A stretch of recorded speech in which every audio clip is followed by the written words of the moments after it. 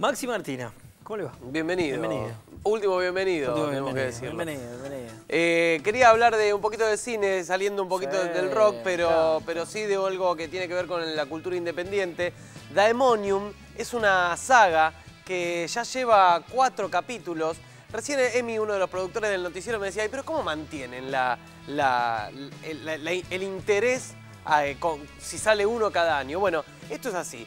El cine argentino dejó muy de lado la ciencia ficción. El cine argentino siempre entra qué sé yo, en la parte de drama, en la comedia, en los policiales también. Pero la ciencia ficción fue un género que quedó casi de lado.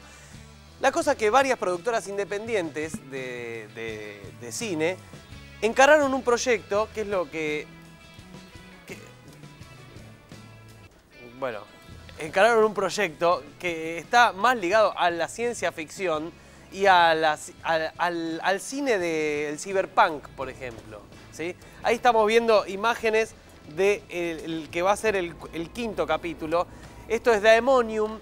Daemonium es una historia que se fue gestando a través de un cómic que un dibujante empezó a hacer, la historia de este que estamos viendo, que es Razorback.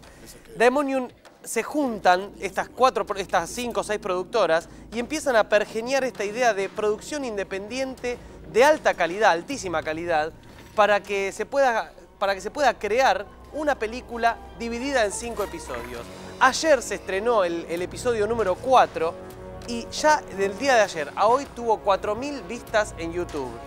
Realmente lo recomiendo, solo tienen que ingresar en YouTube, poner Daemonium, así como está escrito ahí en el videograph, y van a encontrarse con una saga que son como episodios individuales de 20 minutos, que cuando llegue al 5.º se va a reunir todos en una sola película. Ciencia ficción independiente realizada absolutamente en Argentina, de altísima calidad, con grandes interpretaciones, con muy buenos personajes y realmente con un género que no tocó el cine argentino. Lo recomiendo, se estrenó ayer el Daemonium 4, en el 2015 vendrá el 5, pero búsquenlo y véanlo porque se van a sorprender con lo que van a ver en internet.